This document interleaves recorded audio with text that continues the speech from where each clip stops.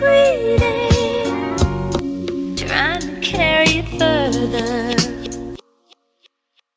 I just wanted to hold her, not to have control of, but slow love, deep into the soul of. Reach the part of her that speaks to me, the God in her. Deep strokes, that's where the art occurs. Not of a character to reach below a caliber, but shoot my shot till it penetrate what damaged her. Relaxing her, rubbing on the back of her. Trust was stolen, trying to get it back to her. The inside of her is dying from the massacre. It's body language, nothing that I'm asking her. There's a beat between the present and the past in her. Trying to future, but the past keeps on catching her. I ask, could a love everlasting her? She says, sir, I'm just waiting on my cat to purr. Till that occurs, I'm drowning in brown liquors. The doe cries for the love that I deserve.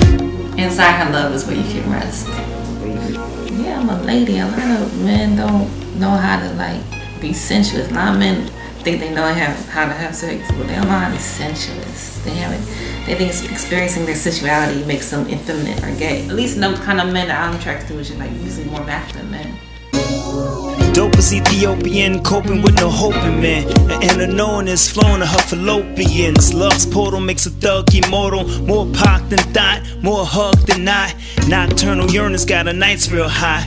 By morning she's colder than an ice cream pop. Plot thickens, biological clock ticking. Hole in the soul takes more than a dick in. Sapiosexual, addicted to the diction. Wise words spoken digs deeper than the friction. Encounters on kitchen counters and kissing. And in the bliss to counterbalance the tension.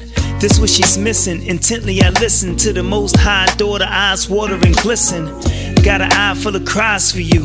In the background playing Prince, I would die for you. I see you through the Maji filters you're climbing through. Been around you kinda dime a time or two.